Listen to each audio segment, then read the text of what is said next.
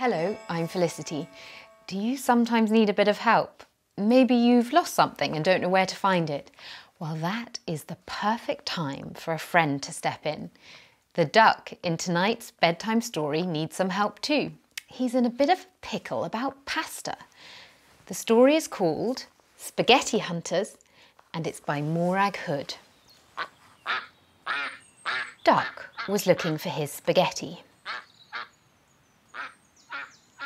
It was not going well.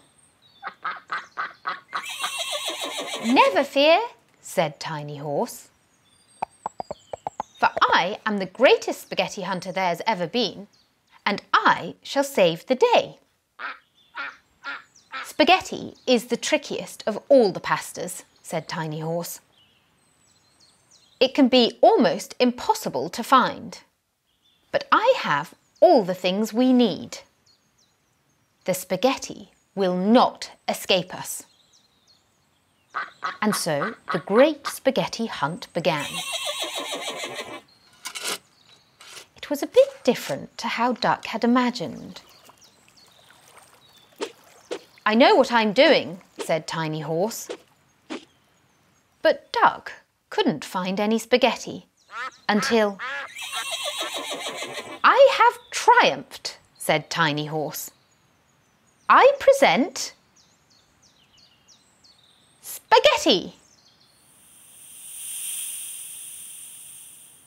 Duck did not remember spaghetti being quite so green or stringy, and he especially did not like the way it was hissing at him.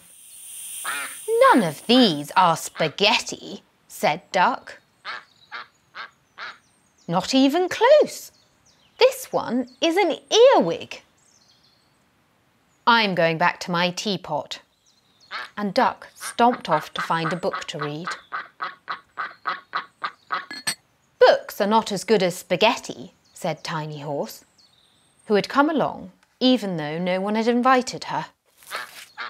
But this book was a bit different.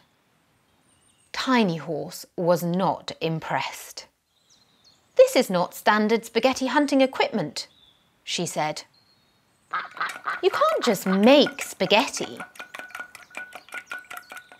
It's much more complicated than that." "Spaghetti!" said Duck. "It does look, taste and feel a bit like spaghetti," said Tiny Horse. "Although perhaps it is a little dry." "But never fear," said Tiny Horse, "for I shall hunt down that most fearsome of beasts. Tomato sauce!" Tiny Horse is very eager, isn't she? And even though she doesn't always get things right, she's only trying to help. That is what good friends do. I'll be back soon for another bedtime story, but for now, why don't you curl up in your bed or teapot and dream of slurping spaghetti. Good night. Watch more on BBC iPlayer.